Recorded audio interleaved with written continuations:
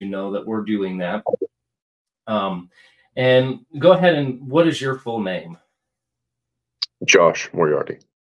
Josh. All right, Yes. Josh. Just like I was explaining earlier, this is going to be a business mastermind session to start your locksmith business, or at least some of the moving parts to consider. And the reason I want to make this recording is because everybody's going to have the same questions. I had the same questions, you have them. And if you and I both have the same questions, there's a good chance that a lot of other people will have the exact same questions out there as well. So what I wanted to do was just answer all of those questions at once. And then people will be able to actually reflect and use this, and people will be able to learn. So you and I are helping inspire other people to start their businesses through the questions that you ask. Does that make sense? Yeah, definitely. Sure. Okay, cool. So what is the number one question that you have? And kind of give us a little bit of background about you. What have you been doing? Where are you at now? And where do you want to go?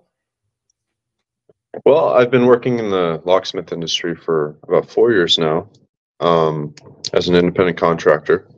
Mm-hmm. And part of that is I'm filing, taxes being self-employed, but I don't really have any personal expenses per se. Mm-hmm. So I'm trying to learn a little bit more about that. And I'd like to learn more about, like you mentioned earlier, startup costs, what the best strategy is for startup. Okay. Whether that be, from the ground up or buying a pre-existing business with an established client base. So, yeah. Okay. Great. So what's the number one question that you have right now? It'd probably be around marketing, like Okay. how do you market with so much competition, with a startup company. I was thinking that, emergency services might be a good way to start because people need it right away, and you don't have to rely as much on, being an established business. It's more just whoever gets the call first. What do you think about that? So my personal opinion on that would be it's a double-edged sword. So you've got to think about this in two ways. If I were to start advertising, what's the first and most expensive key search words on Google? 24-hour locksmith, or locksmith now, locksmith near me. Those are going to be some of the most expensive ones. So you're on the right path in that you want to help those people that are the emergency services, because they're probably going to call one of the bigger shops, and the bigger shops are going to say, hey, we got a guy, but he's already on a job. He's going to be out there in an hour or two. Whereas you can go buzz right over there. So that is good to have. And you need to start your business with that. And then taking the after hours calls that nobody else really wants to do is another way to really start focusing on that. The problem is that you need to watch the scammers, right? You're going to be competing for those high-end search terms or those high-end words on like Google Ads and things like that. So I would target that, but I would use other platforms to do it. I would use Facebook, I would use Instagram, I would use TikTok, I would use some of those other platforms to try and start marketing and targeting those categories, because there's just not as much competition there. Everybody, all the big guys, the scammers, all your competition, the big houses over there, they got 10 trucks. They're all on Google, and that's their main focal point. So with being small, you can kind of juke and jive, and you can set up some things on other platforms that would actually probably provide a better return on investment. I'd like to come over here, and have you actually written a business plan out? I'm sure I have like multiple different pieces of paper, with, business plans, but not like not an official business plan, no. Okay. That's actually going to be step number one, in my personal opinion. We did this seminar. We did some after-hour seminars with myself and Mark Dawson, who is he just resigned after years and years of service. But he's got a shop down in Houston, and he's got quite a few trucks. I think he's got 3 or 4 trucks on the road. He's pushing 7 figures a year. He's doing a lot of the same things that I'm doing as well. And we really hit it off. And we offered this class at the Aloha trade show after hours. And it was all on business, how to get your business where you want it to be, marketing, getting started. You would be surprised how many people did not actually write out a business plan. And the reason I actually really bring that up is because it does a couple things. I know that it seems kind of redundant. I know you can store a lot of stuff up in your head, but there's a whole nother aspect of how your brain chemistry actually works. And this is all backed up by science. How your brain chemistry actually works when you then write it back down on paper, because that information has to go through a whole different channel path in your brain for it to come back out. So it comes in and you think about all these ideas. I want to have a van. I want to get these tools. I want to service safes. These are the customers that I want to service. I want to have an employee after, the first 2 years, and I want to be making $250,000 in income.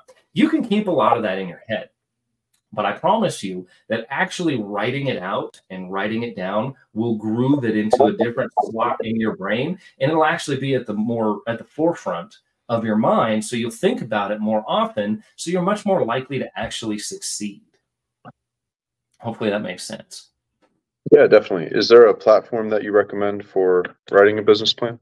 Yeah, so Workies right here. I just did a super basic search. Like right here, just Locksmith business startup, and we come to Workies, which is actually really cool because Workies is my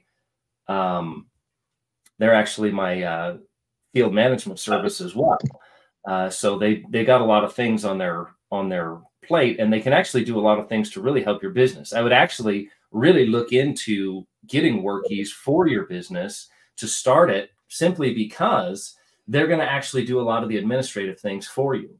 So if you're like, you ever getting a haircut or a dentist appointment and you get a text message 2 days before, and then like another little reminder message, like right before you go, before your appointment is, they have that software built in. And I find that pretty handy.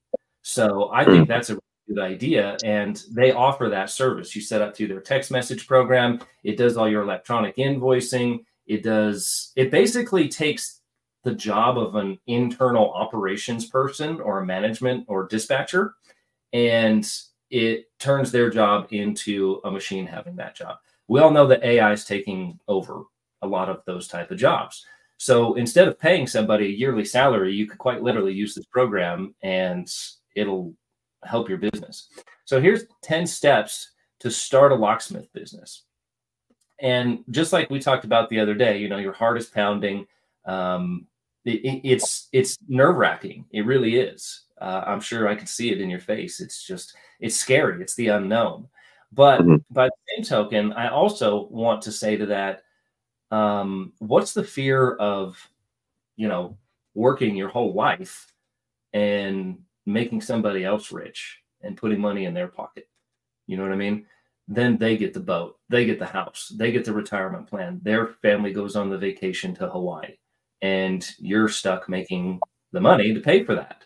Why not put that money in your pocket and start building your future and start building your team with your people who want to work for you so that you can be that person when you're that age? I have a terrible, terrible story about a guy who we bought out, actually. And when we bought this guy out, he was like 80 years old and had one of the oldest locksmith shops in the valley. And when he retired, he didn't have anything. Like he was like $50,000 in debt to his supplier. He thought he was going to walk away, and probably walk away with $1 million by the time he thought he was going to sell his building for $600,000. He thought he was going to sell his business for, $500,000. He thought he was going to get all of this money. And the reality of what actually happened is everything was auctioned off for about $30,000. So went from 300 down to 30. I think somebody bought his phone numbers and stuff. I couldn't tell you exactly how much that sold for, but I know it's not anywhere near what he wanted. And then the building ended up having to be condemned. And so he got a fraction of that too. So could you imagine working your whole life, and then at the end of it, when you're finally ready to retire and your body's too tired to work anymore, maybe walking away with $100,000 or $200,000? I mean, I know that kind of sounds like a lot of money, but it's really not. You know, you get one cancer, one heart attack, one medical issue, and that's all gone and then some these days. So I really, really want to take that fear away. That's what you should fear. If you're fearing anything, that's what you should fear. Don't fear going out and starting a business, because what's the worst that can happen? I mean, actually think about it all the way to the end. Like, you go for it, you go gung-ho, you put your money, you put your time in, you build your business, you get a van, you get a client base, you get a website, you get an LLC going, you get checks coming in, and then the worst thing happens. Maybe the economy crashes or something happens to you unforeseen. And what happens? You have to claim bankruptcy, and then that's it. I mean, okay, then you're right back to working a normal job right where you were now, right? Yeah. It's not that scary all of a sudden when you look at it that way. Yes, failure is an option. Failure is always an option, but it's only an option as long as you entertain the idea. I'll tell you right now, the success to my business is I've never entertained failure as an option. It's just not. I know I've had days where I wake up and there's $500 in my bank account, and I got to figure out how to make payroll in 2 days, right? That's part of being a business owner. Hey, I got to sell some stuff. Hey, I got to do some bill collecting. I got to jump on the phone and make money happen. And that's what it is. It's the FIO, figure it out along the way. Okay. That's what really, really counts. So let's come back to this business startup here. You throw a glance over your shoulder at your competition. Nope, you're not running a marathon. So let's get that business started. Locksmiths are always in demand, and you want to know how much it costs to start a locksmith business without losing your life savings. So we'll run through each one of those steps. It can be paid or free options, and you can bootstrap your way to from an unhappy employee into a boss. Okay. That's what you want to do, correct? Yeah. That's kind of the situation you're in. Can you tell us just a little bit about the situation you're in? We don't have to go into too many details, but just kind of give people a little bit of a situation that you're in right now. Well, I've spent the last few years being on call, essentially, like 12 hours a day, 5 days a week. And on my days off, I'm also working because I'm scheduling jobs and, you know, getting jobs and scheduling them. And it's basically, I feel like I'm just working all the time. And I was working toward a partnership with my employer that just wasn't really happening. Even though I felt like I was putting all of my time into it, it just we weren't moving forward at all in the partnership. So I just start, you know, considering what the next step would be for my personal development, because I want to continue to grow as an individual. And if I can't do that with my employer, then, you know, I've to start considering if I want to do that on my own. And yeah, I mean, I appreciate your help in all this. You know, that's definitely a resource that a lot of people don't have. I really appreciate it.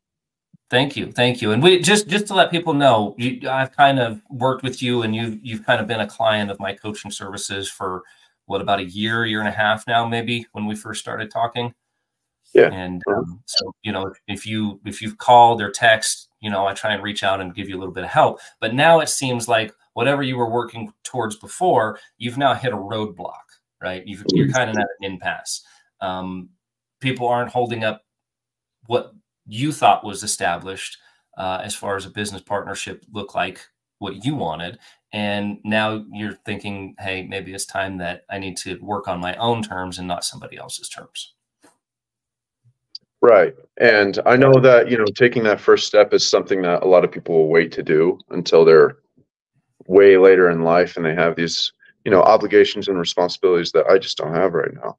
Right. I don't have a mortgage. I don't have a family even. So I feel like, you know, as far as life goes, you know, this is probably the best time. I think you're exactly right. And usually for anybody else watching out there, right now is the time, because the longer you wait, the harder it's going to be. look, we're all going to show up in 10 years. In a decade, we will all arrive to wherever it is that we need to be. The question is, are you going to actually start planting the seeds now? Because they're going to take some time to take root and grow to where you have what you wanted in the future, right? You need to plant the seeds now so that you can harvest in the future. I took this business over in 2012, and I mean, it was barely making $80,000 a year.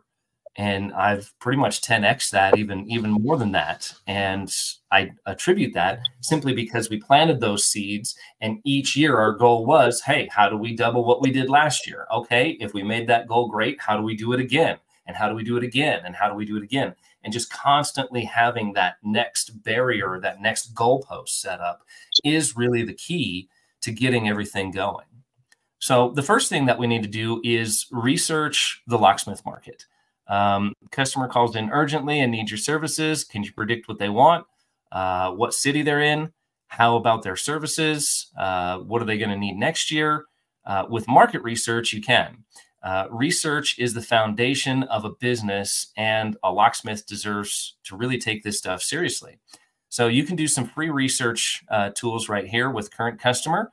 Conduct a survey for customer challenges, online reviews. Customers are heated about a $100 charge. Did the locksmith install gold knobs that didn't match the silver home? Take notes about your competitors' blunders and take advantage of that, okay?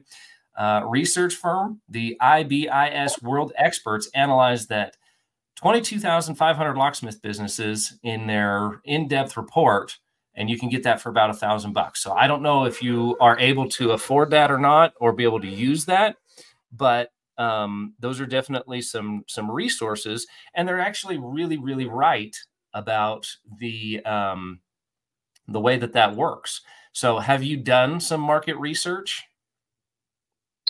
Yeah, I've done what you mentioned earlier. I've gone online and looked at reviews, and when I was trying to figure out what pricing looked like in the market, I would actually call other locksmith companies, acting like an interested client, and asking for quotes over the phone just to get an idea of what other people were charging for similar services. But you mentioned IBIS. Yes. Okay, and that's something that's like a one-time payment, or is that subscription based? I believe it's just a one-time payment for their report, but you'd have to click this little button right here. You can go to this Workies page, or just like I did, how to start a locksmith business, real simple Google search. This Workies should pop right up for you. That's awesome. Okay. And that's Workies, WORKIZ, kind of a funky spelling of it, but that's how that works there. And again, I would bring this back to your core business plan as well, and we'll kind of go over that a little bit too.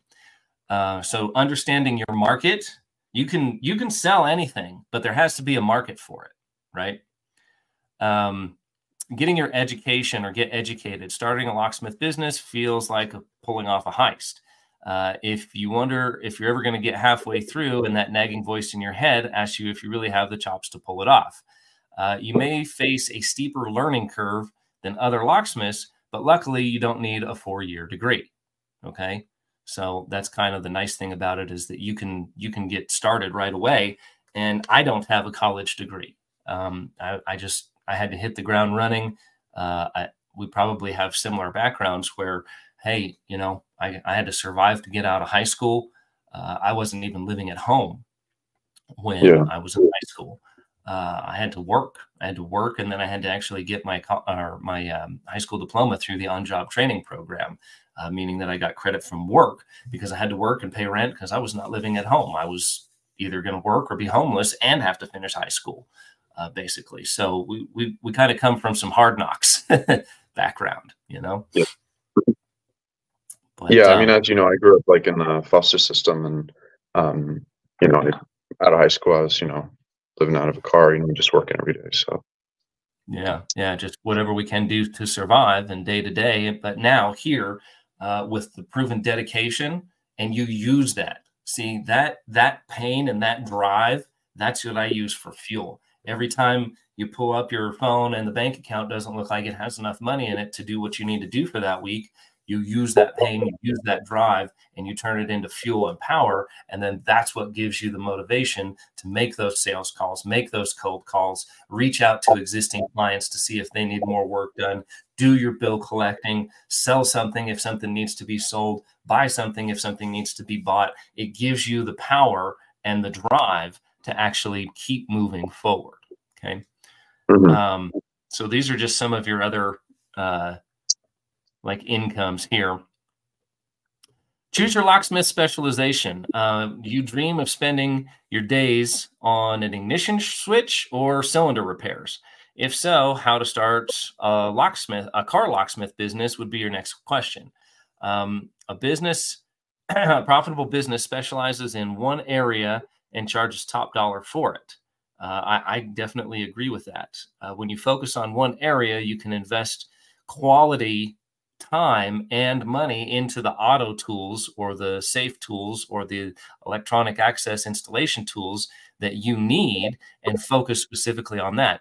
There's usually really 3 niches that locksmiths can work in: residential, commercial, automotive. I'm going to go ahead and add safe and vault on here too. And then really in this day and age, there's also the security locksmith as well. So the like the electronic access side of things, and CCTV cameras, alarm systems. Unfortunately, I really do believe that the locksmiths left a lot of money on the table. And really, one of the things that I'm doing is I did a lot of safe installation and safe work, mostly because there was no competition. I also liked being one of the 5 people in the entire state that could actually do some of the moves and some of the things that we've done.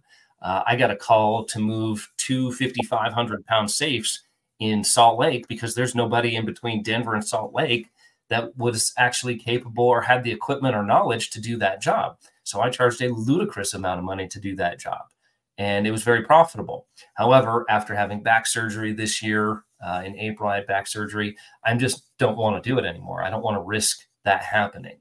When you start looking at the profit margins of, hey, I can charge $3,000 to install a safe, that's great. But when you compare it to a $250,000 back surgery, all of a sudden it's not so profitable anymore. So I'm actually kind of changing. So that was my specialization, was safe moving. And then now I still open safes. You do a lot of that too. And it's kind of a niche category. So opening safes is kind of my niche. And then almost all locksmiths do residential. I mean, almost anybody can go out there and rekey a Kwikset or a Schlage lock. Commercial is kind of back and forth. Some people do commercial work. Some people don't. Some people specialize in it.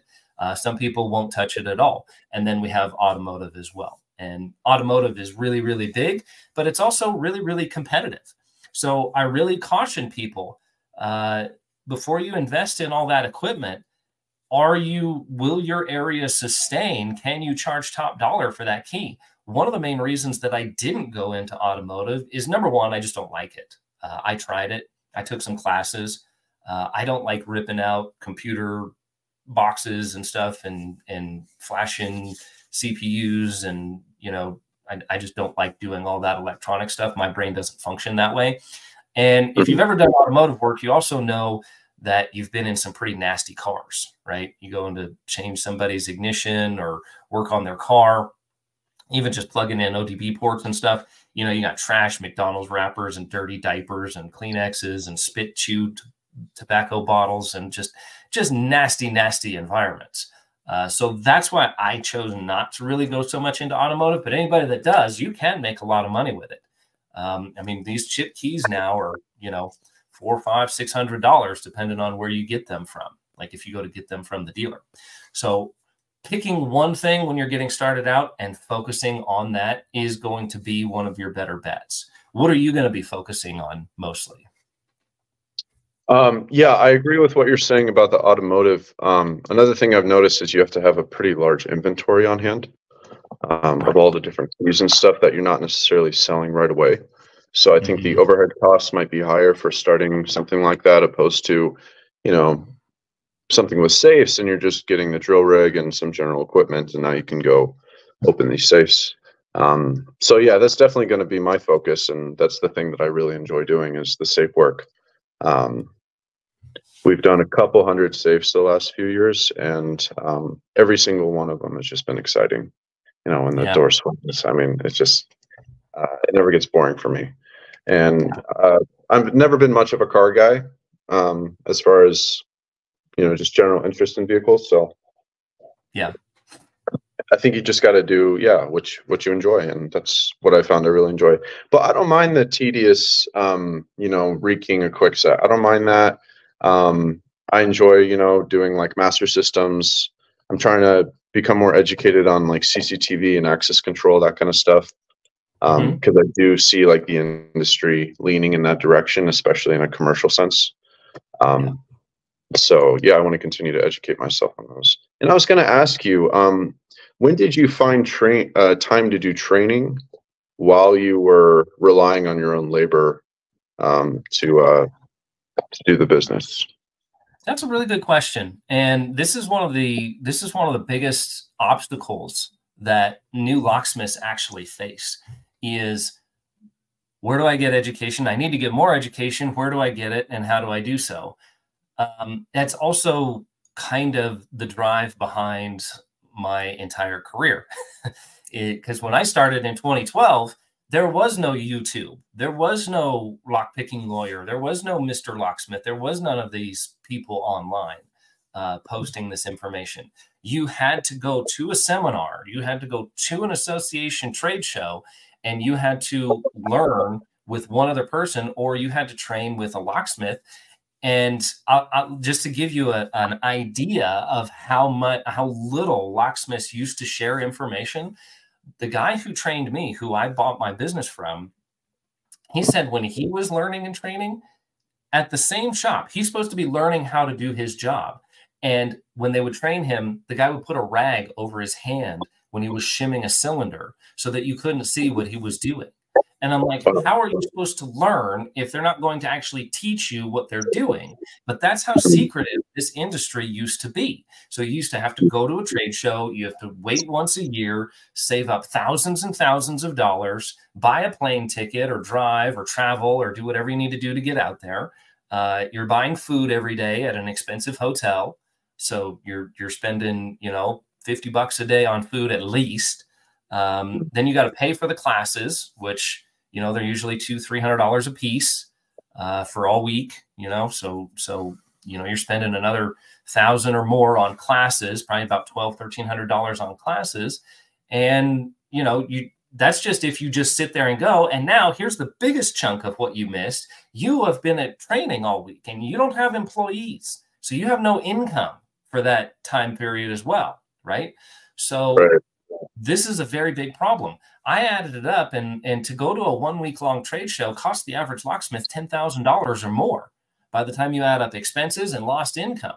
So that is actually the motivation behind what I do and how I'm doing everything that I'm doing. This is why I put YouTube videos out for people to learn from and watch and see. This is why I have my private training program for things that are not fit to be on YouTube.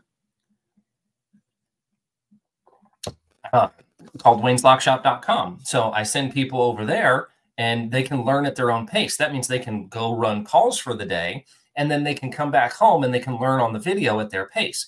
Now, video learning is never going to have the exact same effect as hands-on learning, but what it'll do is it'll give you a foundation so that when you get your hands-on training, it'll actually enhance it and maximize it. And it'll let you know, is this something I want to do? When somebody sees how much it takes for me to drill open a safe and open it, is that something they want to do? Is it something they want to do to be able to program that car key? Is it something they want to do to be able to spend all day and install an electronic access control program? It gives them the opportunity to do so. So that's actually the motivation of why I started what I started. So you can go to wayneslockshop.com. You can check it out there. There's lots of training videos. I submit training videos for Aloha, the Associated Locksmiths of Aloha. They give them out free all the time. So that's really taking advantage of everything that you can get for free is priority number one. Taking advantage of everything that your local supplier, like you're kind of over there by IML. So anytime IML does training or courses, They're very affordable. They're factory technicians. And so you know you're going to get a good education, and it's usually only a couple of days. So you only have to take a day or two off instead of a whole week. So that's really the best way that you can get education on how to do your job out in the field. Does that answer your question? Yeah, definitely. And I was also going to ask about the IML certifications. Are those like 1-2 day classes? Are those credible when you're trying to, let's say, apply for like an SBA loan? Can you use those as credible certifications to get business loans? So that's going to be a really good question. And the way I would answer it is, you got your certificate. So your certificate shows that you took the class. So you can turn those certificates in and say, look, I put in the time, I took this class. Now, the biggest difference between Colorado and, let's say, Texas or some other state is they have licensing. And because they have licensing, they need to have what's called CEU credits, or continued education credits. So you can call ALOA, ALOA.org, and any classes that I provide, they are already granted the accreditation. So you can actually buy your CEU credits for $35 a piece. I believe it's $35. That's what it was last time I checked. Don't hold me to that number. That number can fluctuate, but you can actually purchase those credits through there. Now, if you took the training at IML and you have the actual certificate, that's called factory direct training. I don't see why it wouldn't. I can't speak for the state. I can't speak for the SBA. I can't speak for ALOA, but all of those numbers add up to where if you were to call and say, hey, here's my certificate, can I buy some CEU credits for this so that I can get credit for it for my SBA loan? I'm sure that they would be happy to do so. Right, and I guess it does. It gives you an edge on the guy that doesn't have the certifications. Correct. Yes. They make great content posts, like all of these ones behind me right here, right? I take pictures of them, post it online, Facebook, Instagram, TikTok. Now what you're doing is your feed is getting in there with other people you know and other people in your area, and they see your name, your account flash with a certificate. They're going to say, hey, this guy's taking some training. He's in school. He knows what he's doing. I'm going to call that guy instead of the scammer guy who has no certificates and just a stupid flashy ad, right? Mm-hmm. And that was one of my concerns with starting up is when you're coming from the ground up, you don't necessarily have like the newest van and the wrap, and it looks super professional. You're starting out of lower cost vehicle, and it might not look as professional. What is some advice that you'd have to avoid the perception of being a scammer when you're starting out, when it's just you have a lower capital to work with? Well, I wouldn't say that anybody would necessarily think that just simply having an older vehicle makes you look like a scammer. What I would say is what you do with what you have is probably going to be more important. What kind of vehicle are you going to try and get going, or what are you running out of now? That was one of my questions. If you had a recommendation for like a certain make or model. Ford has been really good to me.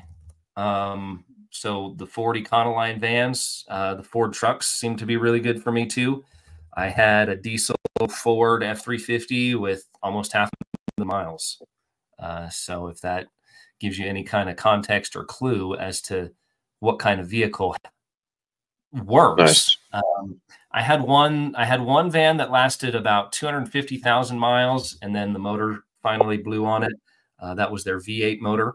I've just bought another 2001 van with a V10 motor, and that thing seems to be going pretty good too. But yeah, I mean, just all those different things kind of add up to what really works. The original owner had an Astro van. It worked okay. The transmission went out at about 150,000 miles. Anything that I'll tell you is if you buy a van or you buy a truck, you need to also have an additional $3,000 or $4,000 laying around so that when the tranny goes, not if, when the tranny goes, when the engine needs some maintenance, when things happen, if your total budget is $10,000, let's just take that as a random number, okay? If you're starting out, you take your $10,000 and you split it in half. immediately. You put half into a checking account and half into a savings account, okay? Because you will always use more money than you think, no matter what. There's always going to be something that comes up. There's always going to be something that happens. There's always going to be an unexpected expense, and you need to be prepared for that. Okay. I can't tell you how many times having $3 to $5 grand in a savings account at a separate bank has literally been the difference of me going out of business or staying in business. 1000%. So one of the things that we'll do here is I'll actually share, I'll share this other one right here with the little Subaru that I bought. So there's a couple ways to go about it. I've had different vehicles, everything from $1,000 Subaru that we built up to a $100,000 F-350 diesel Tremor 2020, right? And everything in between. So here's the little Subaru that I had, and the reason that I actually bought this little guy was because I had this. You see, I have these toast pieces right here. If I have to take my van into the shop, I lose twice. We just talked about that with training. You lose time and money while you're down. You lose money because you're paying to have it fixed. So now you have no income and you're not running. So what I would actually do is take this little guy, throw the tow bar on it, drive my van down to the shop, drop the van or the car off, whichever one needed to be worked on, and then drive the other vehicle. And I could at least go out and pin for the day. See, I had a little pinning mat, just a little toolbox stuffed in the back seat, a little power inverter, 600-watt power inverter, a battery charger, some long reach tools, and just a little pin kit and some tryout keys like this. And I literally ran out of this. I also, after that, now I have 2 vehicles, right? Okay. So now I have 2 vehicles.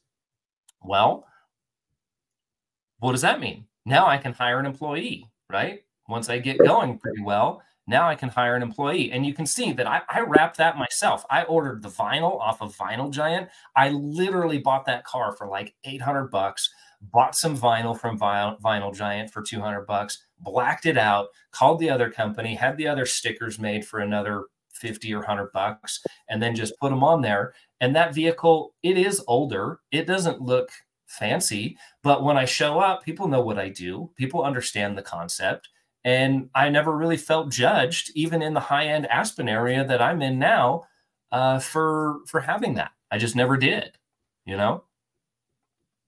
Yeah, no, thanks for sharing that with me. Because it did, even though, I mean, it still looked professional with the wrap and everything, and you didn't have to, take out a loan, for that car, I'm sure. So that's one of the main keys to my success is to not be in debt, just not be in debt. That's one of the biggest things, is not be in debt. Here's a picture of the van. So this is the van that I was used in conjunction with that car. And again, you can see we're blacked out.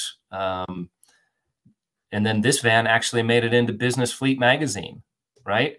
So then we started getting some real notoriety for that. So there's just a 99 Econoline Ford F-250 van.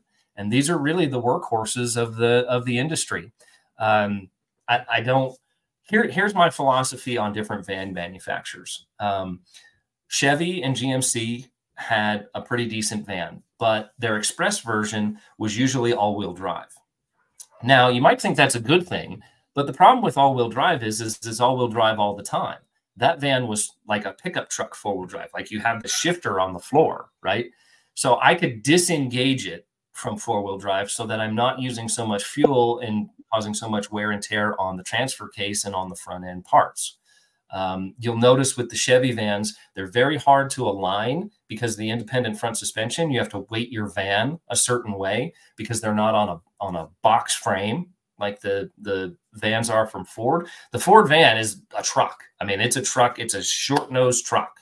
That's kind of why I like them. And the Fords have always seemed a little bit more heavy duty to me. Now, if you're talking about something newer, like these new Transits and stuff like that, I've heard nothing but good things about the EcoBoost motor. They're really good. You can even get a little Power Stroke motor.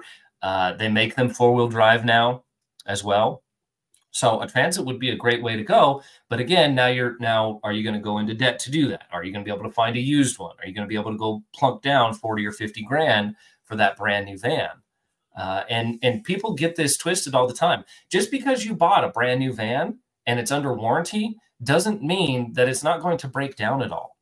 I have some other stories from another locksmith who works here locally. He bought one of those Dodge, whatever what's the Dodge one? It's not Sprinter. Sprinter is Mercedes, but you know what I'm talking about. The Dodge vans, the ProMaster.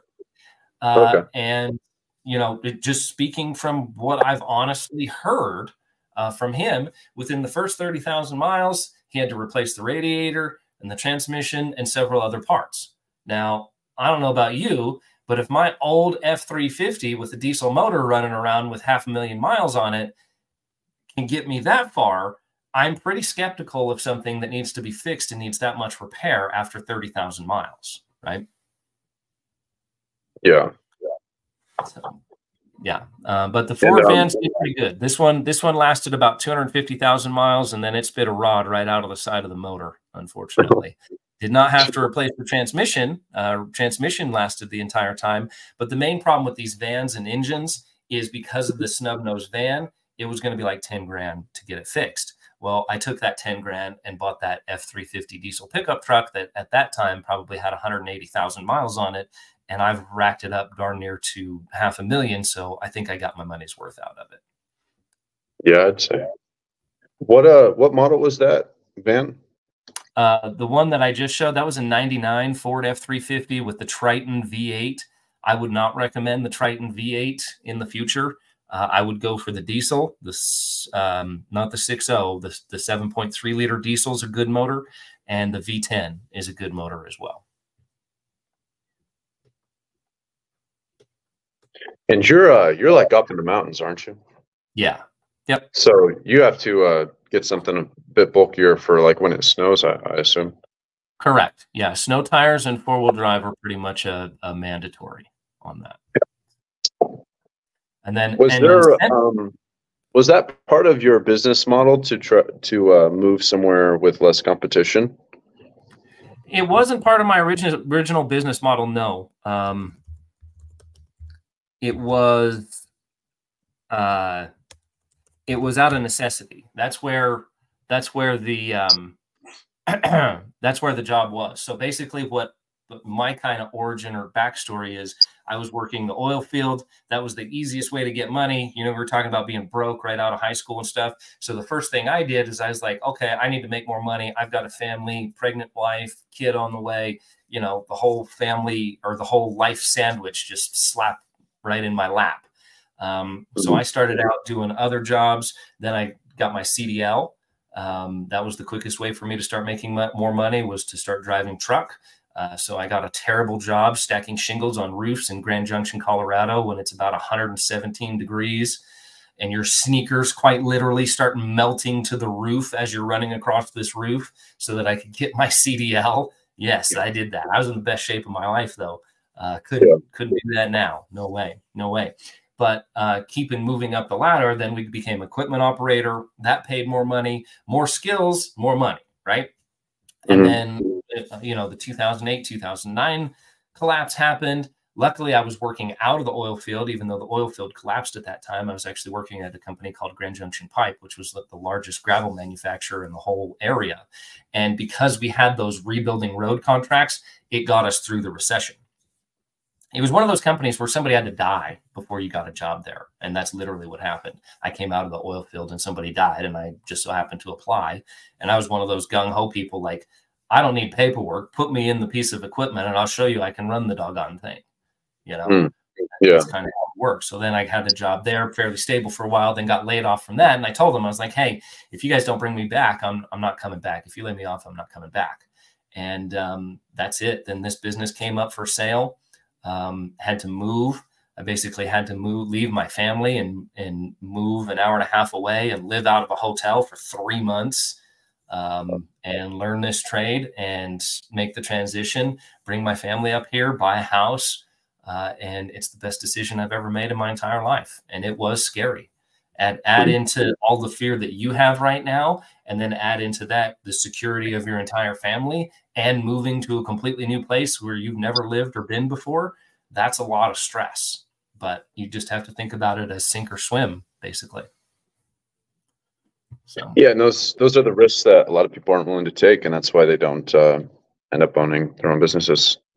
yep, and that's So when you show up and you're 65 and looking to retire, and that nobody has enough money to retire. Like, look at, I'm not going to get all political here, but if you think that the government is going to be able to take care of you when you're time to reach your retirement age, I sincerely hope everybody out there who's listening has a backup plan to that, because it's not going to be what you need to live your life at your standards at that age. From everybody that I've talked to, everybody tends to run out of money before they run out of time here, unfortunately. And so I wanted to make sure that that never happens to myself and that never happens to my family. And that fear is greater than the fear of getting started and pushing through any of the obstacles or problems that we have along the way.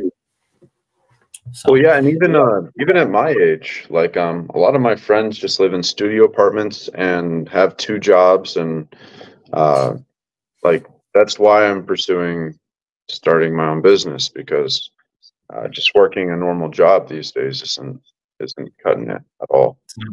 It's not enough. Inflation, everything's out to get you. And then let's say you do finally get upright and you finally do get to where you're making enough money at a job and you have insurance and you're able to put a little bit of money away for savings in a rainy day. That rainy day's coming. I mean, even just today, the Asian markets just tanked. I'm sure ours are going to be very severely affected by that. And the economy is probably headed for a recession right now. To be perfectly honest, luckily, the locksmith industry is fairly recession resistant. I mean, guess what happens? When people are doing good and they're hiring people, they're investing in security and cameras and upgrades and electronic access and all these other things. Same thing happens when it goes downhill too. The banks are repoing homes. People are losing their jobs. I can't tell you how many places in COVID, during COVID times, the gyms were my #1 clients. They wanted to send people home. And then when the people didn't want to come back to work, you remember in like 2021, 2022, people didn't want to come back to work. The gym owners were like, cool, stay home. I'll keep your paycheck. And they installed an electronic access system that then took that person's job. So now they paid me 10 grand to put this system in and saved themselves 30 grand from that employee through the year, So those are just some of the things that can come up from that. And you just never know. So I really, really am a firm believer in making sure that you take things into your own control and you make sure that you're taking care of your future your way. And one of the best ways to start doing that, as we talked about before, when we taught that, when Mark Dawson and I taught that class, I was epically surprised, shocked, practically blown away at how few people actually have a written business plan written down somewhere. I cannot stress how important this is. This is mandatory. I know everybody wants to keep it in your head and keep it in your brain, and you think that, oh, I'll just remember it. It actually goes through different neural pathways in your brain to be able to actually absorb the information, think about the information, store the information, and then write it back down. I say it out loud and then I write it back down. That means the information's come in, it's grooved itself into my head, and then it comes back out. And it's like walking over a path of grass, right? You start to make a trail and you start to really groove that in there deeper so that it's that much deeper inside your head when you actually need to come through it. And it'll actually help you stay on track. So a business plan is a document of your goals. And people can go the other way too. They can get way too complicated with this. It should not be overcomplicated. But this is your roadmap, okay? If we were to say, hey, we've got a vault to go open in Dallas, Texas, what's the first thing that we're going to do? We're going to come up with a plan. We need to find a map. We need to put it into GPS. We need to see what routes we need to take and the alternate routes in case one of those routes gets blocked off, correct? Same thing here. So we need to have You can hire somebody to write a business plan for $100. There's a bunch of free templates. Like I said, I just Googled how to start a locksmith business, and this Workies thing came up right here. So an executive summary. We've got a company description. We do market research, which we talked about earlier, organization and management. We're going to have services and products. We're going to have marketing and sales, and then we're going to have funding and finance. So we've already talked about market research a little bit. What market research have you done?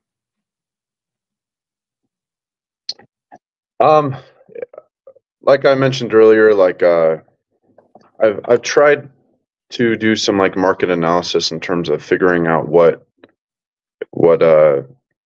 people are charging, what kind of costs are involved in starting up. And I think the marketing aspect is what I'm really trying to learn more about. Do you run Google ads? You said you use social media. Yeah, I use social media. Do you have a social media account for your personal account, and then do you have one for your company as well, separate? Yeah, I mean a personal account, of course, but I'm going to work on the business one for sure.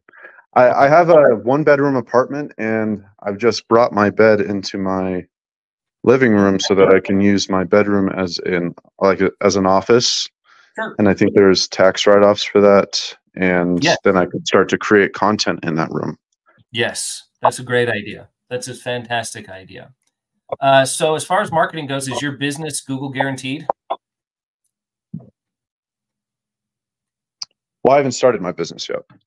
Oh, gotcha. Okay. So the first thing that I do is you need to start with the Secretary of State and file your business. So you need to come up with a business name. Okay. Come up with your name. Don't spend a whole lot of time on it. A name is not going to make or break you. Okay. It is, I mean, unless you pick an absolutely horrible name, but you know, let's just go off of generalizations here. So pick a general name, whatever you think, whatever means something to you, and then add the word locksmith or safe service or whatever your specialty is going to be, and then basically kind of work on it from there. So the first thing that you need to do is either contact an attorney or a legal service like LegalZoom or Legal Shield. Okay, either one. I don't have an affiliation. But those companies will be able to help you out, and they will walk you through the process of establishing your business. I would normally start a sole proprietor or an LLC, right? Limited liability company. And the advantages to starting that, do you know what the advantages are? Like the difference between sole proprietor and LLC? Or just having the coverage? Just having the coverage. Yeah, well, I know that, like, if someone disputes something, they can't attack your personal assets, right? It's just business-related assets. It's a shell. Right. It helps protect you. So if you go out there and you brick somebody's car, or we damage their safe, or you're moving a safe and it falls through their house, they're not going to sue you directly as an individual. They will sue the company, and they may take all of the company's money, but they're not going to take your money and your house away. Okay, so that's why it's really, really important to make sure that you get that step done, and then keep everything completely separate. Do not, they call it piercing the veil. Do not use your company account for personal expenses. Do not use your personal expenses for company expenses. Draw a clear line between the two. Say this $5,000 or this $10,000, this is my seed money, this is my startup money, and you take it out of your personal account and you put it into that company account, and then you put all of your expenses and run all of your expenses through that account that way. Okay.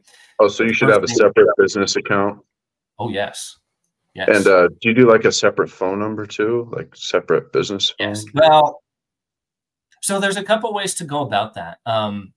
If you want to have the company pay for your phone entirely, I personally have a business plan with my phone. So I pay for my phone for my guys. I pay for my phone through the company, and you can choose how you want to do that. I do it because then the company buys me a new phone every year. or every other year, or whenever it needs to buy a phone. Whenever it's time to buy a phone, the company buys the phone as opposed to me buying it. Or if something happens to it, and I use the phone so much, I mean, my cell phone bill is, gosh, $500-600 a month with all of the text messages, and you know, we've got 5 or 6 lines attached to it. So that's a pretty hefty bill for me to pay personally. So I have that set up through the company. But yeah, you definitely want 2 separate, completely separate bank accounts. And then that other one is strictly a business bank account. If you don't do that, then if you do get sued or something happens, they can come after your personal account and your personal funds, and they'll freeze your bank account until you deal with court. And that, who knows how long that is. We know the wheels of justice turn very, very slow, right? Yeah, years, I'm sure. Yeah. So you don't want to have your personal money tied up for that long. And I hate to do that, but you always have to think about everything as worst case scenario, right? How do I protect myself? How do I cover my assets in the event of something bad happening? Because just like your car, it's not if, it's when. I've had 3 people sue me. Okay. None of them got any money, but they tried.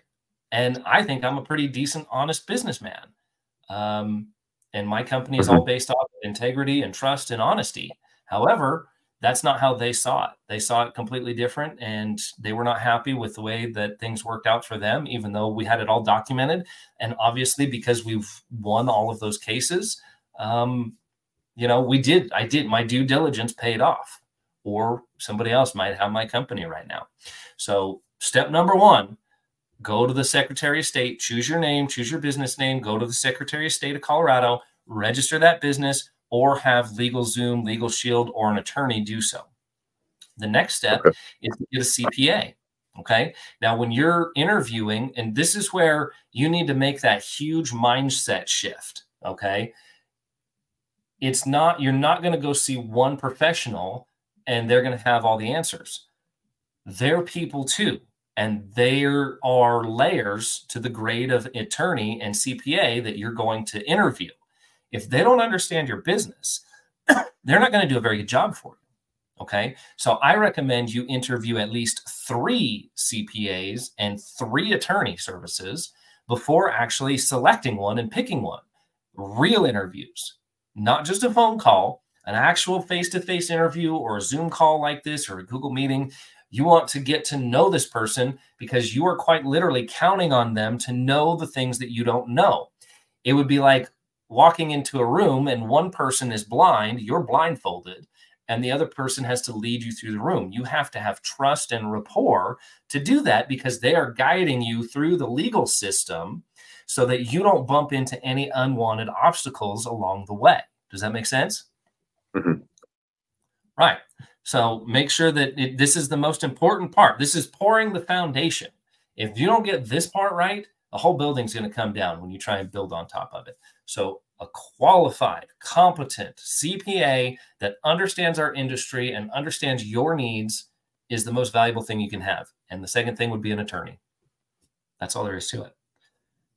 Then they'll tell you. Are you hiring them for their services when you need to use their services, or you're hiring them as like an employee? It will only be a matter of time before you need them. My CPA, so I kind of chunk it down. A CPA charges a lot of money. So I actually have a bookkeeping service too. So my bookkeeper does all the books. They run payroll. They do bill collections. They keep track of all of the billing and administrative tasks. Okay. So I pay them between 30 and 50 bucks an hour, somewhere in there. Right. And then my CPA is like 150, 180 bucks an hour. She just does my taxes. So the bookkeepers, I pay them the smaller fee so that they get everything all nice and ready and in line and in queue so they can hand a nice, pretty package over to my CPA, who then says, okay, box check, do taxes. I pay them $1,200, $2,000, whatever for the year to do my taxes. And then that's it. I'm done. Oh, you pay them $2,000, not the IRS. Yeah. Yeah. Well, here's the deal. My CPA doesn't cost me 1 penny. My CPA does not cost me 1 penny. The amount of savings that they save me from getting all the tax refunds and the tax rebates and the intelligence that they have, they save me $10,000 plus. So they save me $8,000 a year, not cost me $2,000. That's the mindset shift that you really have to get in play so that you can understand where to spend money and why. If I spend $2,000 on my CPA that saves me 10, that's a return on investment. That's ROI. Okay. Big stuff right there. Same way with an attorney. Hey, you saved me from getting sued for $60,000. I paid them $5,000. That's a pretty good return, right? That's a pretty good way to go about it. I like those numbers. I like those odds. And you really have to think about it in, I am investing in an attorney. I am investing in a CPA, and I'm investing in my bookkeepers to keep everything that I don't do well, that I do poorly, I source that out to them. Okay. So that way I can be a locksmith. I'm also not my mechanic. Okay. All too often, here's the deal. I can go out and I can go install a continuous hinge for $500 plus an hour right now. Charge $750 to install that hinge. Hinge cost me $150, $50 in shipping, and I can install it in 20 or 30 minutes. That means I'm making $500 an hour. I can go open a safe. Might take an hour, $500 to $1,000 an hour. Go open a bank vault, $6,000 to $10,000 to open that. That's my skill set. I'm going to use my time being a locksmith, doing what I do professionally, not changing my oil, not changing my alternators, not working on my vehicles, not doing bookkeeping, not doing bill collecting, and certainly not doing taxes. Okay. I'm going to pay those other professionals to do their profession their way, right? My bookkeeper doesn't work on her locks. My attorney doesn't do this access control on her building. They pay me to do it. So that's a concept that people really need to start understanding, is you're not paying for another service just to pay for another service. You're paying them to save you money in the long run. Does that make sense?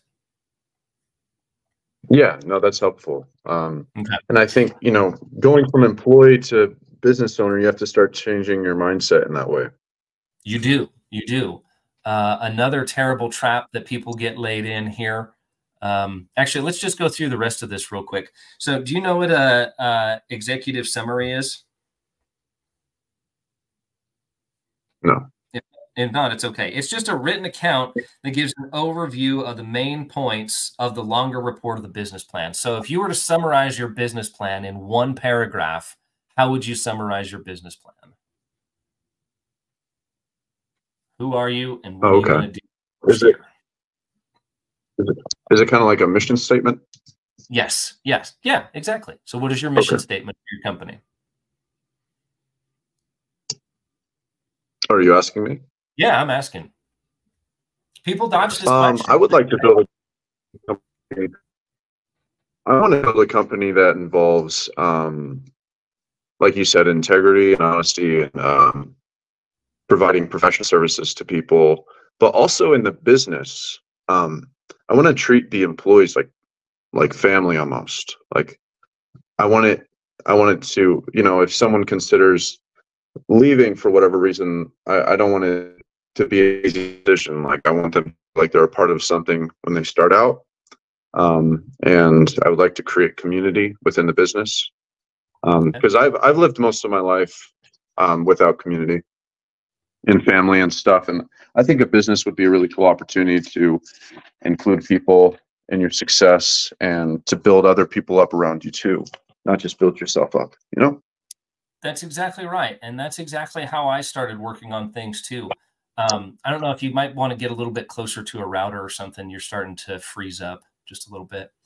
But that it's called building a team. I don't have employees. I have teammates. I have team members. Okay. And those team members, I count on them. An employee clocks in a little late, does the bare minimum to get their paycheck, leaves a little early every day, and could really give two craps about you or your company. That's what an employee does. Okay. The difference between an employee and a team member or a teammate is, as a team, we work together. So a teammate shows up early, right? A teammate does everything humanly possible and puts out 100% for that day to get that day's work done, to put the money in the bank. A teammate doesn't leave when it's 5 o'clock. They leave when the job is done. They leave when you're satisfied. You know what I mean? They do what it takes. They have more of a mindset like you do because you're invested, right? If your business doesn't make it, you don't get a paycheck. Well, they don't seem to realize that either, because it's easier for them to go get another job, right? They don't have to have all the worry of headache and overhead and all the other things. But you also do need to be a little careful about getting too close to an employee, because there may come a time where there's just not enough work and you may have to let that person go. If you have too much of a personal relationship with that person, you're not going to be able to do it. You're not going to be able to let a guy go who has got a wife and 2 kids, and you'll ride it out too far, and then your company will be in jeopardy. So there is a fine line. And I do like the idea and concept of treating employees better and creating teams and teammates instead of employee-employer relationships. But it has to come, the profession and the company always have to come first. So if you do have to lay somebody off, or if they do make a very, very large mistake and damage the brand of your company, you still always have to be willing to make that call and let that person go. Does that make sense? Yeah, no, it makes sense. Okay. All right. Good stuff. So hopefully that explains employees a little bit. If you were to describe your company, you described it just a little bit there, as far as what you'd like for teammates or employee-employer relationship. What does your company do, for the most part? Like what's going to be your focal point, as far as company description? You're going to work mostly on commercial, residential, and safes will be your specialty? Yeah, commercial, residential, and emergency services. Okay, great. So yeah, for residential, yeah, obviously lock change, rekey, stuff like that. You know, I would like to get more into, you know, installing security cameras for people. And then Great. commercial, yeah, access control, master keying, stuff like that. That's really cool. We're actually today, I'm hosting a master keying secrets class at 4 p.m. Mountain Standard Time this afternoon. So if anybody's out there and interested in that, or you want to try and join in later, just follow my social media channels. It'll be on YouTube and it'll be on Facebook. We'll stream it out through those 2 platforms. And I'm working with Harvey Arkaway, who has the RabbitSoft Master Keying program. And he's going to show us some really cool, tricky little things about how to decode keys, how to understand those master key systems better, and just put an overall, better understanding out there of what master keying is and how to do it. So that's going to be something to check out as well. So it sounds like you got a pretty good idea about where your company, how you want to start your company, where you're going. You've done some market research. How many competitors do you have within a 30-mile radius, roughly? Just roughly. Well, it's kind of hard to say because a lot of locksmiths operate mobily. Mm-hmm. So do you mean like where their offices are located, or just where they're doing the services? If I were to do a Google search in your area, how many locksmith companies would come up? Like if you just did right now. A lot of them, 20, maybe more. 20. I mean, I live right in Denver, so there's a lot of competition. Okay, so you're starting in a metropolitan area, so I can already tell you that Google ads are going to be way out of budget for a long time. Your competitors are probably your competitors are probably spending a ludicrous amount of money in advertising. Hold on one sec.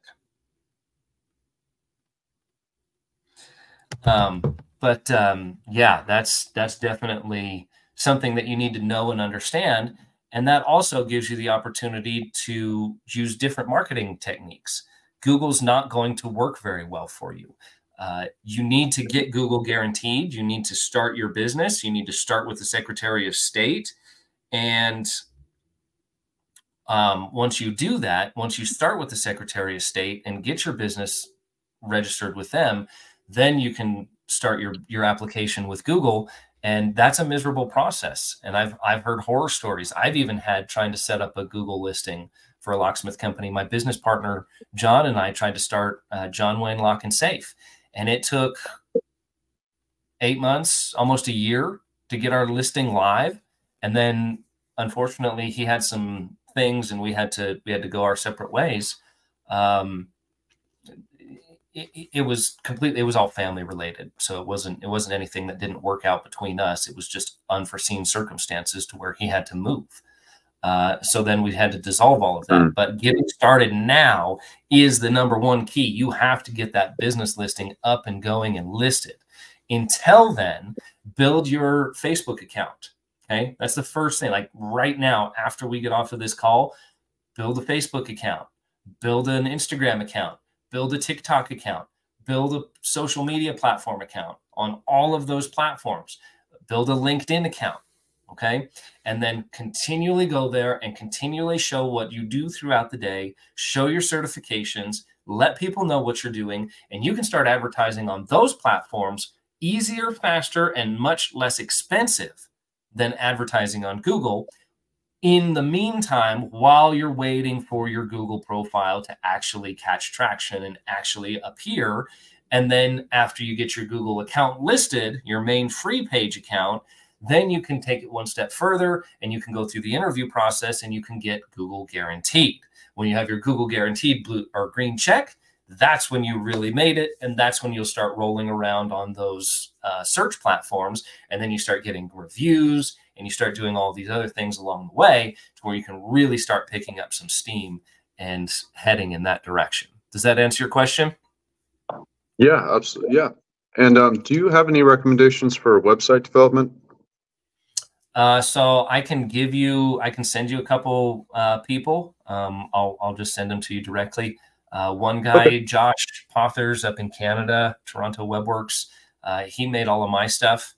But I'll send you some other stuff. Preferably, what I would really recommend for people for that would be find somebody local, find somebody who you can talk to face to face, and find somebody who you can shake their hand and who you trust. Okay. Interview 3 people yet again, just like your attorney, just like your CPA. You need to do that with your website designer too, because if you spend all this time, you're on a shoestring budget. If they screw up or they don't renew your account with a domain host, or they don't protect it properly, or they don't back it up like they're supposed to be doing so, that's a major problem. And you don't want to have that happen, right? So you want to make sure that you trust the person. You want to, I even ask for other people who they've worked with. Like, hey, what other companies have you worked with? And can you show me some of your work? And then I'll take notes on that. And I'll call those other companies and say, hey, how's this person to work with before I commit? That way I know every dollar that I'm investing in this particular person in this website development agency or this person is going to really make things happen. You can also do it yourself on the back end too. If you're trying to save money, you can go to sites like Wix, GoDaddy. I think all of these platforms have some kind of, WordPress. You can build a website with little to no experience. So you can start things on your own. Just make sure that you keep immaculate details, make sure that you back everything up, and make sure that eventually you can design it so that you can shift that task to another person and just basically, here's all my login stuff. Please maintain my page and my domain and my hosting. Right? Okay. Yeah, thanks. That's helpful. As far as organization and management, you're probably going to be pretty straightforward and pretty clear. If you're going to use a electronic invoicing service, this company that we're on their page right now is the one that we switched over to, Workies. I would really highly recommend checking them out. I'll post a link down below, and I'll send you a link to them as well.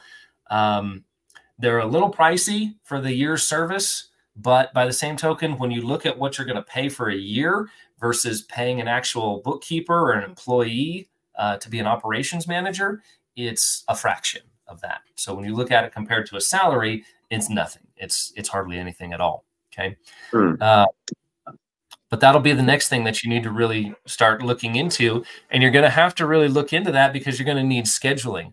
Workies, I pull up my calendar. It shows all of my jobs. It shows all of my technicians' jobs.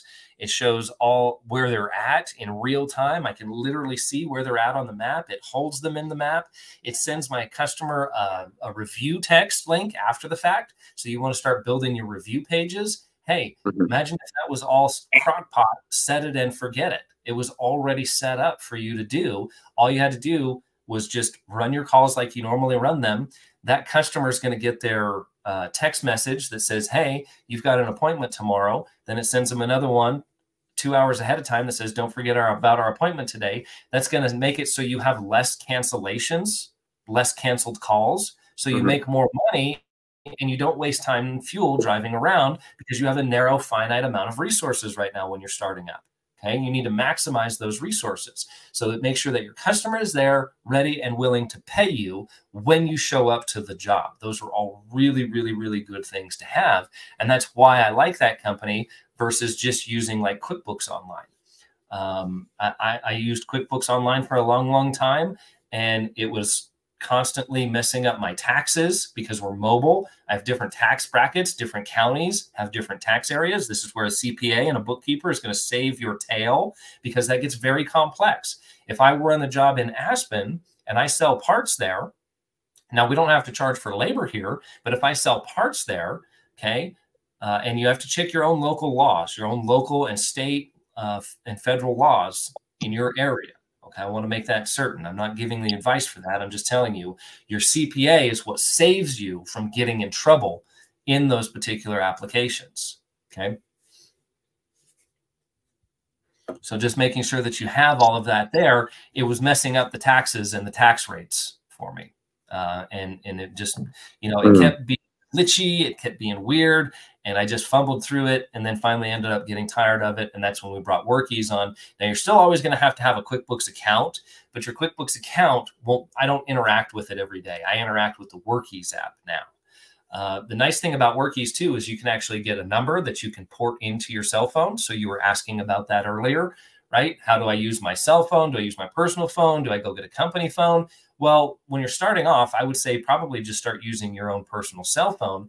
But if you get a company like this, you can actually have a number ported in, and then everybody, like not your personal number will go out there. You can literally turn it on and off. Hey, I'm working. I'm ready to take calls.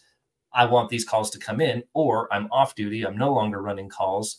We'll turn that off. So those are some really, really good features and benefits about that platform that actually really help you run your business. And I'm not trying to give a sales pitch here. There's lots of different organizations that do it. I'm just telling you from me to you, I found this extremely helpful and I actually sought this service out, not the other way around. Let's see here for services and products. Oh, yeah. We use Workies too. And I do like it. Yeah, cool. Good stuff. So for services and services and products, your main services and products are going to be what?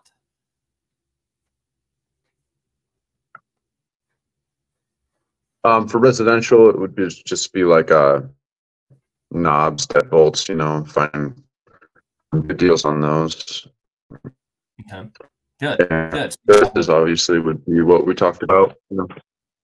Right. So you have a small amount of the basics on the truck, and then you're lucky you actually have a supplier right next to you. So if you do have a big job that comes through and you do need more stuff, you can go to that supplier and you can buy it at the time of.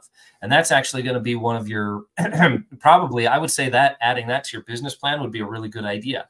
Any jobs over $500, any jobs over $1,000, I am going to make it company policy that I need to get a 50% deposit on that so that I can use that deposit to go buy the parts and hold this person committed to their job.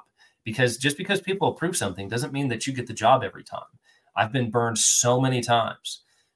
Requesting or requiring a 50 to 75% deposit for those bigger jobs is common and should be done, and is how you protect yourself from getting spread too thin. You are not a bank. Don't pretend to be one. Okay? Don't go in there and say, hey, oh, I'll bankroll this and then just expect to get paid.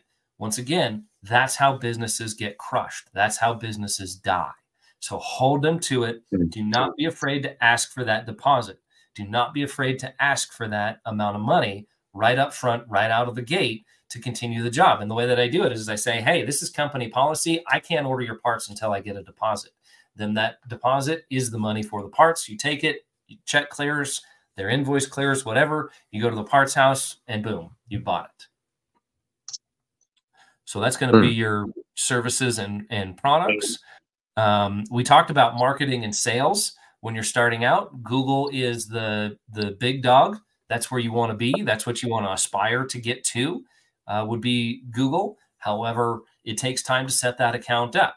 Now, I'm going to go ahead and since I'm laying this out there for a lot of other people who are going to be learning from this too, Google is not going to call you in most cases. Most times, if you have somebody call you and say, hey, we can set up your Google account, it's usually not actually Google. The only time Google actually calls is when they want to sell ads or when they want to verify your business. So after and the reason I say you have to do your Google listing after the Secretary of State, because you're going to need that paperwork that you're going to get from the Secretary of State, including your EIN or your tax ID number, right? You have to have that to prove that you're a company and that you're actually legitimately in business. So you need your W-9 and your EIN number so that you can give that to Google and you can give it to the other social media platforms to prove that you actually have a business that is legitimate, that is registered with the Secretary of State, and that the federal government knows about. None of them will let you set up an account for a company until you have that information, because they know they're contributing to a company who's earning income. And if the IRS ever audits them, they're going to say, hey, where's your W-9 for this person? You guys are exchanging money. We need to see documentation and proof of that. Okay. So that's why it's so important to start off there. What is going to be, based on the information that I've given you, what is going to be your marketing plan that you're going to start employing first? Well, I think the first thing I'm going to do is create the social media accounts, because that's pretty much no cost, and I have the time to do that right now. So yes, yep. And then moving forward on the website development, and looking into getting that LLC and the EIN, I think would be a good step. Yes, definitely. Those are all perfect. That's absolutely perfect. Now, when we come down to the last step here of our business plan for financing and funding, do you have some personal savings that you'll be able to use for this, or do you have any family, friends? This is the time. I really hate to kind of go that route, but trust me, I wouldn't be here if we didn't go to family and friends at certain times to try and help out and try and make this thing work. I mean, even just my wife working while I was working on this was a really big help to have some kind of income come in so that I could focus and I could really bring this thing to life and bring it to where it's producing now. So what is your plan going to be? Yeah, I have some personal savings, and similarly to how I've met you, I have some other mentors in my life that could probably help in that way, but I would have to really lay out what my expenses are, and I wouldn't just be shooting them a text like, hey, can you send me money for my business? I would want to have it very professional, have my expenses listed out, ask them if there's any way that they could help with certain expenses maybe. And I can guarantee you that anybody that's actually going to give you the money will ask you for a proper business plan. They're going to ask you what your business plan is. And that's why I'm so shocked. They're going to want to see a written out, whether it's handwritten or typed out. They're going to want to see a legitimate physical business plan that has the answers to all of these questions right here, so that they understand where you're going and how you're going to repay that debt. Because now you're taking on debt. Once you take on debt, now you're locked in. Now you have to succeed to be able to make sure that you can pay them back, to be able to be a man of your word, right? All part of it, okay? So that business plan, everybody overlooks this. And I don't get it. I don't know what is so hard about writing down a business plan, but almost nobody does it. So I really sincerely hope you do it. I hope you take time with it. This is your baby and this is your future. Why wouldn't you give it the time and credit that it actually really does deserve, you know? All right, so let's come on down here and let's plan on some income goals. Let's see here. How much does a locksmith really make? Your average salary is going to be about $46,000 a year. As a business owner, your income could be much higher. I can tell you mine is obviously way higher than that. Your income should cover your living expenses, your overhead, self-employment taxes, employment salaries. And if you have to plan on hiring a team, you want to budget that in as well.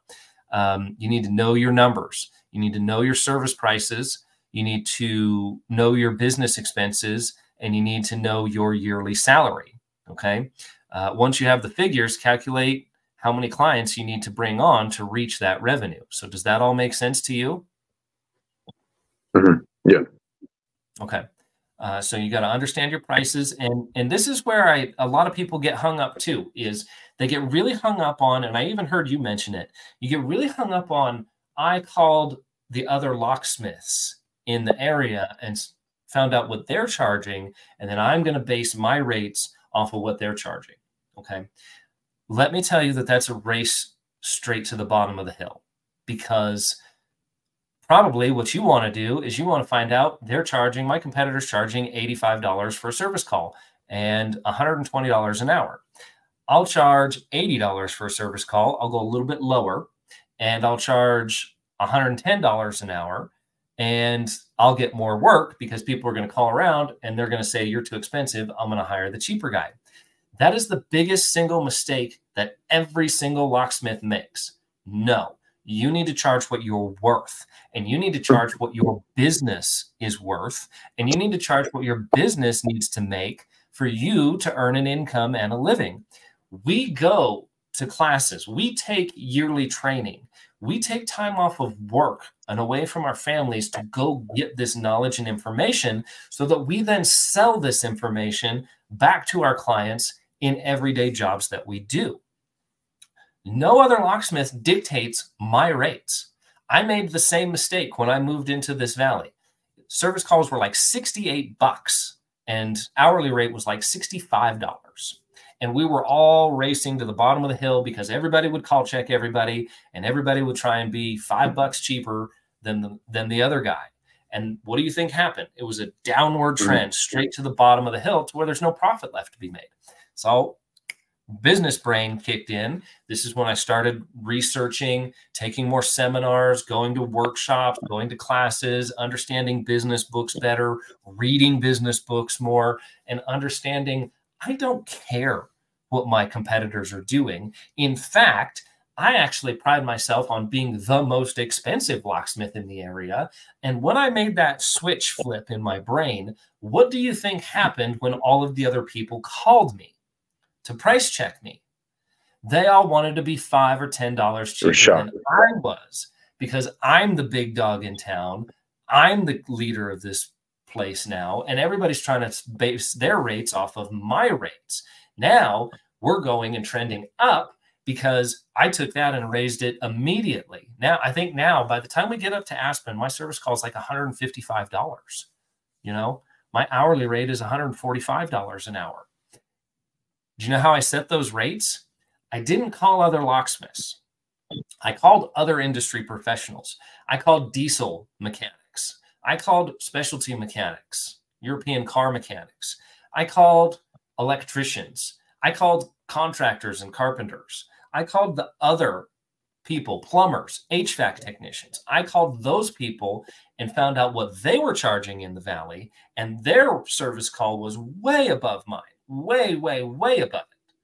And so I said, if these people are in this valley are willing to pay that service call for that particular service, they have no skill and did not do any more training than I've done for my service and my skill in my business. In fact, I've probably done more, to be quite frank and perfectly honest. Look at that wall behind me. That's a lot of training. You're looking at 30 grand in training sitting behind me right here. Okay. That means that I get to charge just as much as they do. So I based my rates on what my company needed, what I needed to make a living, what my company needed to have positive cash flow, and what other people would pay for top tier educated skills and services in the Valley. All of a sudden, now, instead of going down, we're going up. And the rates have just been going up and up and up. And now my competitors call me, price check me, and they love hearing how much I'm charging because they all want to be $5 less, and they can be $5 less. I don't want the customer who calls me and I give them a price quote for my expertise and they want the guy that's $5 cheaper. I don't want them as a customer anyway. I don't. That's all there is to it. You called me because you want my knowledge and expertise, and my knowledge and expertise is superior to my competitors. And that's all there is to it. So I charge more, obviously. A Kia doesn't cost as much as a Lamborghini. If you want to drive a Lamborghini, you got to pay for it. So those high-end skill services like the safe work and safe opening, electronic access, and just doing a lot of stuff the other guys don't do is truly the key to my success in that aspect. Okay. All right. Okay. So hopefully you'll write down your prices that you want to charge. When you're first starting out, I wouldn't take that approach. I would make sure I matched and was right up there with the higher price people, because you know people will pay it. But then that money's going to go right back into your bank account. You know what I mean? That money's going to go right back into your pocket. And here's a key detail. In 2, 5, 10, 15, 20 years, you can't go back to these customers and ask for more money later. You can ask for it now. So why not ask for it now and put that money in your bank account to help support your business while you're moving forward? This is a huge mindset shift, again, because you're going from employee mode where you're like, hey, how can I save money? How can I save my customer money? How can I do this? To how can I maximize this sale ethically? That's what you should be asking. How can I make sure that I offer all of the skills and expertise that I have to my customer ethically to make sure that I get them everything they need and they get everything they need from my services? Okay, that should be your main focal point.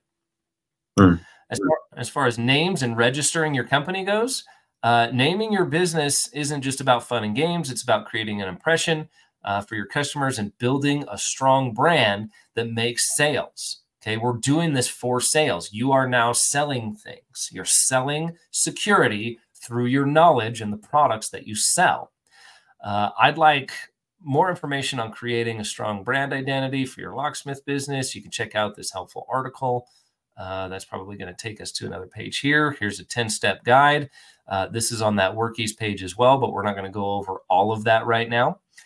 You'll need to register your business as an LLC or corporation or sole proprietorship. We talked about that. LLC is limited liability company. You can also do a sole proprietorship, or there's a couple more. You could even do a partnership as well. LegalZoom offers these filing services for between $40 and $500. I bet you'd be right at that $100 mark if you were to use those services. Okay. So do you completely understand name and registering your company with the Secretary of State? Yeah. Okay. All right. And you also recommended using an attorney for that, right? Correct. And they do too. They even say LegalZoom right here, right? Okay. Yeah. Yeah. LegalZoom or Legal Shield, whichever one you want to go. Colorado's not licensed yet, so you shouldn't have to worry about that. For people in other states that do have licensing, this is where a lot of people get hung up. Places like Chicago, Texas, Oregon, they all have locksmithing license. In Oregon, you have to apprentice for 2 years before you can get before you qualify to actually get your license. And again, I don't have that information directly right in front of me. I heard that from another person who lives in that area. So don't quote me to exactly how long that is, but I've heard that it takes around 2 years to actually get your apprenticeship program before you have to work for somebody for 2 years before you can actually go out and get your own. And they do that so that people really know and understand the trade and industry before they just go out there and hang their own shingle. Okay. So that's good for you here. Let's see, licensing. Yeah, licensing requirements by various state. California's application processed Doesn't require training, while in Tennessee, you must complete 30 hours of training. Other states require an exam or apprenticeship. I know Illinois has a license or a test you have to take. So you have to take a proficiency test, which is actually really, really difficult to do. But that's just what you got to do to work in that state. So check your local state laws. In general, that's probably another $100 to $200 fee, and no felonies. So no felony charges to get into the locksmith industry. Okay, that's bad. People don't want felons having keys and combinations to their safes, unfortunately. Well, probably fortunately, actually.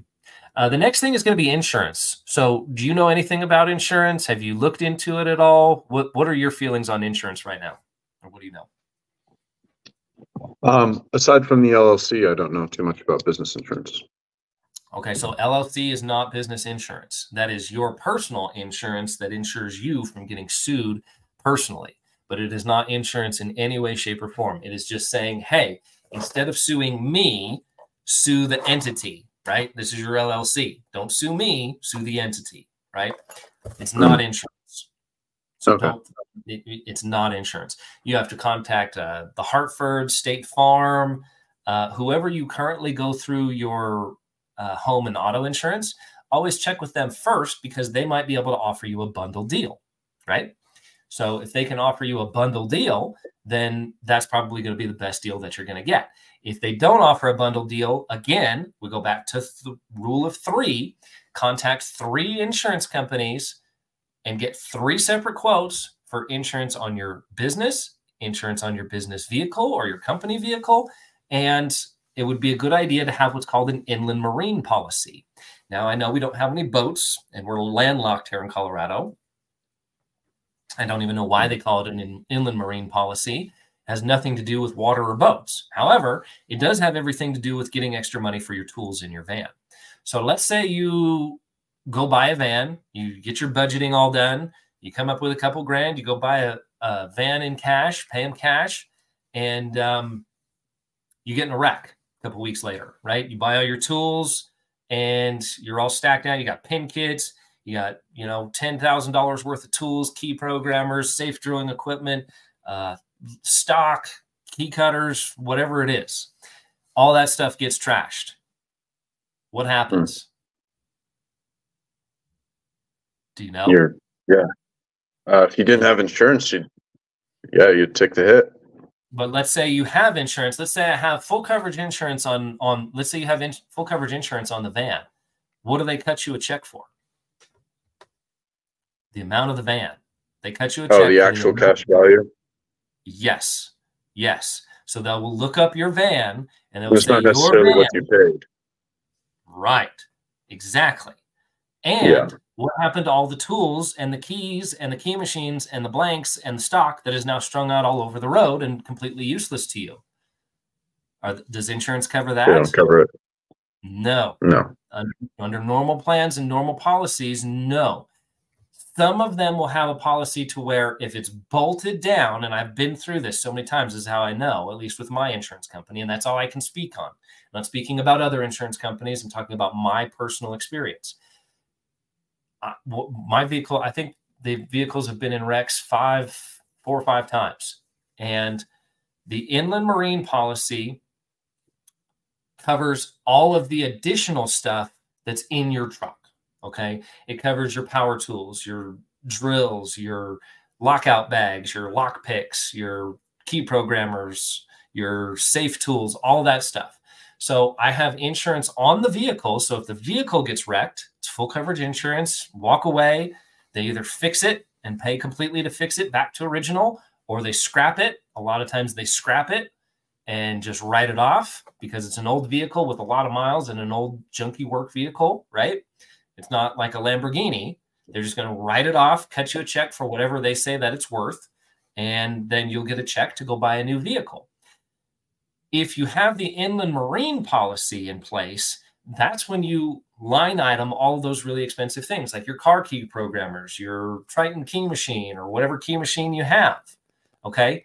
All of those things are now able to be covered because you had a list of them. Like when I was moving safes, I had all my stair climbers. Each one of those, one of them was $10,000 to replace it. right? And I ended up having to make a claim on some of them because it got damaged in one of the moves. And because I had the insurance claim on it, the insurance actually paid the money. The tracks on one of those things was like $2,500 and it got damaged and I had to fix that. And luckily I had that in the marine policy so that we were able to utilize that and capitalize on that. So now if my truck gets wrecked, they write me a check for what the truck is worth, right? The vehicle itself. I even have the time and energy that I spent on customizing it, all of my Milwaukee Packout stuff, the 2 days that it took of my time to set and build that up, that I'm gonna have to put into yet another vehicle if that gets wrecked. I've got all that factored into it. I've got the amount of the tools and the amount of the stock that I have all factored in to where now we're insured for all of that too. So there's an additional $30,000 on that vehicle so that if it gets totaled out and wrecked, they cut me a check for the vehicle so I can replace it and the tools and the stock so that I can replace it, right? That's what you need to talk to your insurance agent about, and you need to bring it up specifically that way. If my van gets wrecked tomorrow and gets totaled out, what happens and what's covered? And you want them to write that out in plain English, and then you will take your insurance policy and you'll take it over to your attorney and have them overlook it too. And then you'll take it over to your CPA if they're willing to look at it and see if they like it as well, because they will see things that you and I are just not trained and smart enough to see. We didn't go to school and didn't get educated to do that. The smartest way to do it is for you to look it over, have your attorney at the very, very bare minimum look it over. And then if you have an additional person, a parent, friend, bookkeeper, whoever, somebody else that would look it over, it's best to have 3 people look it over again. You'll notice a pattern here. Everything is in threes. CPA check out 3 of them. Your attorney, interview 3 of them. Insurance, anything that's important, you should have 3 options for that. Okay. So that would be the next thing to really start looking up is what you can be doing for that, for insurance. I would write that down as one of the next things to do. Yeah, it's a good point. I haven't really even thought too much about business insurance. Which is why we're on this call, because these are all the things that people just don't think about sometimes. You know, you're so focused on what do I need and what am I going to do to get started and how do I make money that we forget about this.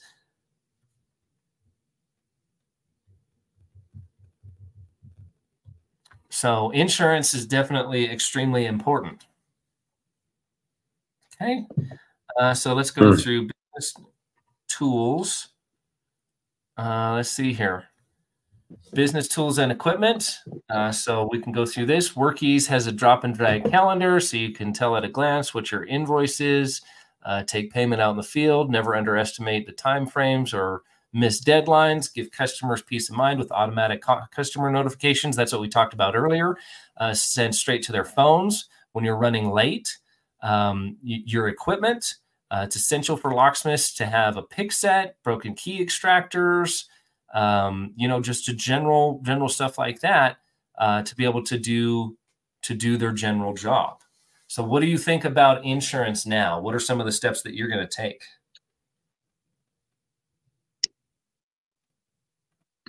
Sorry, you broke up a little bit. What was that?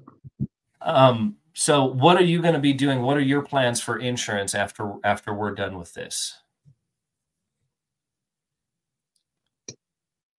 Like you said, I'll probably start researching insurance companies and asking them about the policies that they have. Okay. Do you have any recommendations for specific companies that you've worked with? I would start out with whoever does your personal home insurance and auto insurance right now. That's a good starting point. A couple names for you: State Farm, the Hartford. I've used the Hartford. I think we're going to be switching to State Farm. But those are 2 that I've used personally and professionally. So that's what I would really recommend right now. And then they do have some marketing advice here as well. The faster and more affordable way to advertise your locksmith business with Marketplace, like you can also get on places like Home Advisor, Angie's List, and Thumbtack. And those are actually some really good resources to have here. Home Advisor. So right now, these Home Advisor, Angie, and Thumbtack, I personally don't work with a lot of those companies now because I'm an established business and because there's a lot of red tape and stuff that you have to go through. Amazon Home Services is another one as well. However, you're in a different position. For those who are starting a business like you, I would recommend that you start building accounts with these companies because they're going to get you non-Google leads. Again, until you have your Google listing up, you don't really exist. Okay. You don't, it's like not being in the phone book 20 years ago. How are people going to find you? Yeah. If you're not in the phone book, people are not going to find you. So getting on these other platforms, Angie, Thumbtack, Home Advisor, Yelp. I know everybody hates Yelp and hates to get the phone calls from them all the time because they're aggressive marketers. However, building that account is still going to be another arrow that points back to your business and gets you in front of eyeballs. I would rather get in front of 10 people who are actually going to call me and buy my service on Yelp or LinkedIn or Facebook or Home Advisor or Angie than 1,000 people who are not going to call me on Google, right? Mm-hmm. So that's a good point. Yeah, I didn't think about those alternative marketing strategies. Yeah. Nice. Yeah. So you can start up your business in as little as 10 minutes. You can add your services. You can add your contact information. And almost all these have a free platform. Now, you're going to get bombarded with phone calls to start advertising with them. And they are ludicrously aggressive, over aggressive. And maybe this video might make it to one of their advertising people. But their over aggressiveness is why people feel hostile towards a lot of those companies. It's just one of the facts. They're always calling, looking to advertise and get money out of people. And if you do that too much, it starts to irritate people. Okay.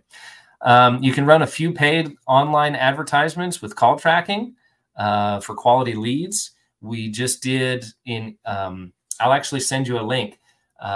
We did a business interview with my friend Travis, who can actually target ads and put ads in a specific area in your area and advertise on the Google platforms for you without actually having a Google account. Okay. So there's some pretty cool stuff going on there. All right. So if you want to fill this out, you could fill this out just like so, and then you could get started with them here and go from there. So again, I'll put that link in down below for people who want to try and use Workies for their startup. They have a great business plan starter here. I think this is a really, really, really, really cool thing that they have to help locksmiths and help people get set up. But this should give you what you need to really, really get started. How do you feel after we've talked now versus before? How do you feel about going forward and taking that risk and taking those steps? I feel great. Like I didn't, it's difficult researching things on your own because there's so much controversy, and having like some step-by-step information from from you, that someone that's done it and someone that's local is it's really helping me, and it's really encouraging for sure. So I feel a lot better about it. Yeah. That's great. That's great. And I hope this helps other people too. That's the whole point behind it. I offer these free sessions like this for my business coaching because I was where you were. I understand the struggle where you are. I understand the fear. I understand the anxiety. I understand what it takes. I understand the determination and the tenacity that it takes to go from employee to employer, basically, and to owner. And because of that, I know that funding is usually tight. So the last thing I want to do is charge for these initial services to get people started. So that's what I want to do is I want to give this as a base platform, use this as your first resource, do this, write your business plan out, come up with the answers to the questions that we came up with today, fill out the template on Workies, utilize all of these resources that I've given you today. And then after you get started and you start to get some income coming in, that's when we could really work together and I can really teach you some business coaching stuff that you can afford at that point in time to to where we can just keep leveling you up. All right, we brought in $100,000. How do we double that? How do we make 200,000? How do we make $250,000? How do I make $500,000? How do I build employees that bring in $400,000 or $500,000 a year?